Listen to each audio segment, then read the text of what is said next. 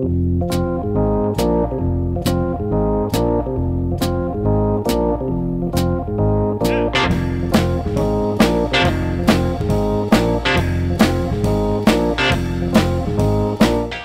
to the Two Blokes Chatting radio show on 94.7 The Pulse. Music, interviews, news, and, well, Two Blokes Chatting. Now, here are the two blokes.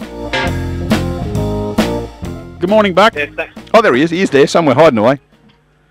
Yeah, good to have you aboard, mate. Thanks very much for your time again. You've always been very available, and we appreciate that.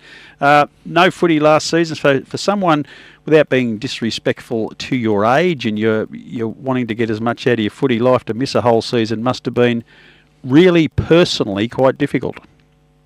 Yeah, it was sick. I'm only 30, mate, so I'm not that old. Yeah, but it's got a 3 in front of it, mate. It won't be long. Yeah, it's starting to get there. It's starting to feel like the end is near. But yeah, it was hard, and it's hard to sort of go through a whole pre-season, and when the pandemic hit, we're just into the practice game. So, and we had a really, really strong and really challenging pre-season in 2020. We were really happy with how we were going, and to have that come to a halt was devastating. Really, I sort of didn't take it overly well, and then there was sort of half a chance that we were going to get going again. So we started training in groups of 10, and then the virus just got worse. So it was a frustrating year. But I think what we found was guys are missing each other. Guys are missing that camaraderie that you get out of training and playing local footy, and we had a really good buy-in coming into this pre-season, which was great. So everyone's pretty excited, and hopefully the virus can stay away. So Adam, it's Neil here. Of the players that were there for the pre-season 2020, what percentage are back in 2021 at Inverleigh? Pretty much 100%. So we've kept pretty much everyone. The only one I don't really know about is James Hybens at the moment. Well, no one knows much about James Hybens. He's hibernating, is he? So I'll tell you that one in about March. But pretty much everyone else we've kept on board, and added probably 6 or 7 as well. Probably about another 6. So now, yeah, numbers are good. Yeah, at this time of year, all clubs around the region, they're recruited well, they're up and about, they're training the house down, all that sort of stuff. But as far as the gossip around the traps go, for the recruiting mantle of number one around the region, I reckon you guys have it. And the good part about it is that you're getting back numbers that are originally yours. So as far as the point system goes, it appears that you're going to have a much better looking squad and still very manageable points wise. Yeah, correct. It's I mean, to get those 1-pointers back, when you have the pandemic, you probably go into the next year thinking you're probably not going to recruit anybody. And I've stated previously that I think Jared Love was the only one really on our radar, and then somehow or another, Michael Best and Blake Hutchison, Dalton Grundle, all these names sort of come up, and we started sort of talking to them, and it was going to be not so much the points issue, but more so the salary cap. And we were lucky that with that cut, I think it was about 25%, every player took that on board, and there was a handful of guys that offered to play for nothing, which I don't allow, that's sort of minimum wage, but that was sort of how it unfolded. And the guys coming back knew that, it can't be about money. So that everyone's just bought in, and to get those 1-pointers back really helps. And luckily, I think we had probably a 5-point reduction from 2019 from the guys that were points players that played in 2019. So that sort of helped us get a couple of points players in as well. So yeah, look, I think most clubs are recruited really well, and we can all sit here and debate who's recruited the best, but until you start playing and until it gets to the real stuff, it's probably a bit unknown at this stage. So what are the drivers for the 1-pointers to come back? Is it wanting to be closer to family? Is it the fact they want to come back and do something special at their old footy club? What's the go? Well, without speaking to them in detail, I think when I first come on board, I kept getting warned that Inverleigh were going to sort of fall off a cliff, and some of those 1-pointers left for a variety of reasons. Hutchie moved on, Dalton went to the GFL, and a couple others went for other different reasons. And just because I think everyone thought they were going to go downhill, and because we had a pretty reasonable year in 2019 where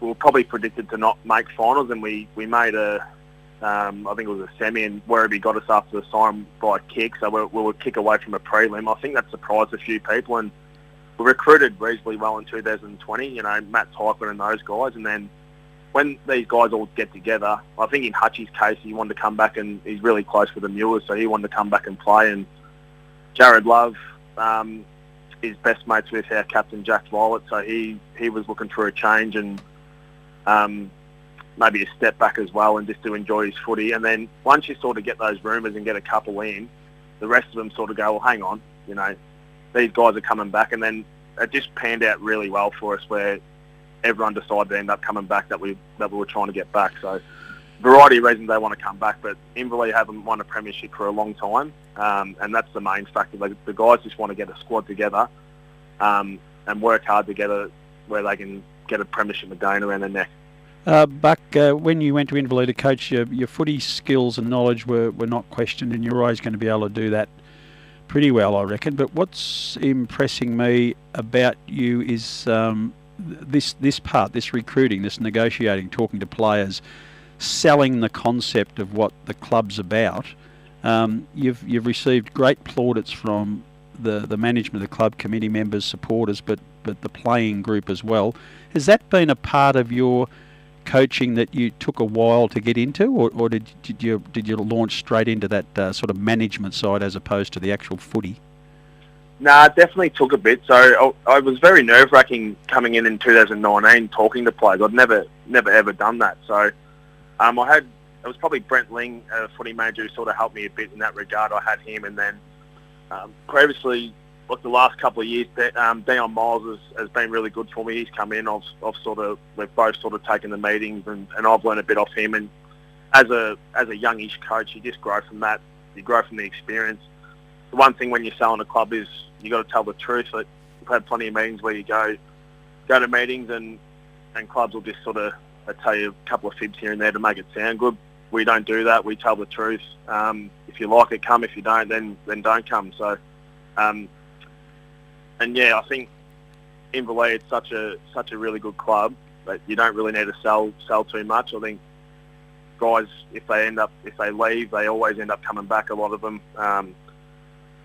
the club's just got a really good vibe about it at the moment, and it's sort of pretty easy when you've got a really good group of guys and group of guys off field as well.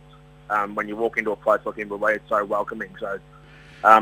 Makes my job a bit easier in that regard. Yeah, I can definitely say that I have known you all of your life, that I was drinking your old man's free beer at the Winchelsea Hotel the day you were born, or the day after, I can't remember which, but so I have followed your life with interest, and I must say that it has surprised me with the Adam Donohue that I knew through your teens and 20s that you have taken this on. So I think of all the plaudits that your footy career will have at the end of it, I reckon this is the one that impresses me the most, your ability to I reckon change into the person you needed to be, and you should give yourself a pat on the back for that, because you're getting lots and lots of praise coming out of that club for your work. Yeah, I appreciate it, Nick. And look, it was a risk going into it. I went to Geelong Amateurs in 2018, I think it was, to relax and sort of step away from GFL footy, and halfway through the year I just had this coaching bug hit me, and it was a scare sort of taking on the Inverleigh role. I didn't know how I was going to go, but I knew given a bit of a license to half run my own show and do things my way, that I'd be able to help Inverleigh, get to where they need to be. And we're not there yet, but we think, as not only me but the coaches and the management think, that we're sort of set up at the moment where we can hopefully be thereabouts for the next few years, and hopefully we can keep building our juniors up and stay around the mark for a long time to come. Yeah, sorry? No, I was going to say, because we're getting close towards the end of our time, in terms of Inverleigh will obviously make the grand final in the GDFL this year, we have to say that. Who are the two teams that you expect to be playing off in the preliminary final for the right to play you? Firstly, I'm not going to lock any of that in. I think. I was just building you up a bit. I honestly think there's a good 9 teams that can make finals. I think there's going to be 4 or 5 teams that'll be very stiff. the pressure's going to be on this year. I think the recruiting's been enormous throughout the whole league. Every club's recruited really well, so I can't really put a finger on who they would be. If I said two teams, then the other 6 might crack it, and I'll be doing them a disrespect. Yeah. I think it's fair to say. Yeah. I might chuck into the ring that you were defeated in the preliminary final by Werribee, and it's pretty clear that the young side they had that day, to me, they look like they're natural improvers. Apparently, they've recruited a couple of quite good players. So this is the thing about your side. You know how well it's going. It's improved maybe 10%. But you correctly pointed out there's at least 6 or 7 other clubs that are going to improve 10% as well. So it's going to be a red-hot competition for sure. Yeah, absolutely. Yeah, you've touched on Werribee. They're young, they're quick. By all reports, they've kept their run. Reece Prismal comes on board. So, and you never really hear about Werribee, and generally they're probably a 5 or 6 better goal team up there. Yeah. Thompson's probably the one that is coming to mind at the moment, just the sort of quality of guys who got in. Brent McLeod, Andrew Jarvis, Jard Anderson. Probably lost a couple, but they're looking really, really strong. Bannockburn won the flag 2019, so if you didn't say them, you'd be doing them disrespect. Correct. Winch, you got good recruits, East Geelong, North Geelong, Geelong West. Geelong West are flying extremely under the radar. Yep. Heard they got Jimmy Linton. I don't know if that's true or not, but he's a star. So, yeah, what we're going to find is the competition is going to be a hell of a lot better than 2019, and I think all teams are going to improve from that year. Good on you, mate. Thank you very much for your time.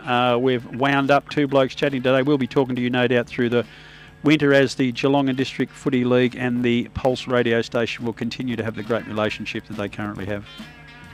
Thanks, Nick. Are you still there, Nick? Yeah, I am. Still here. Yeah, just Robbie Logue just told me to give him a shout-out, so shout-out to Nobber Logue. Good on you, Nobber. Welcome to Two Blokes Chatting. Thanks, Adam. Cheers, guys. Adam Donohue from the Inverleigh Footy Club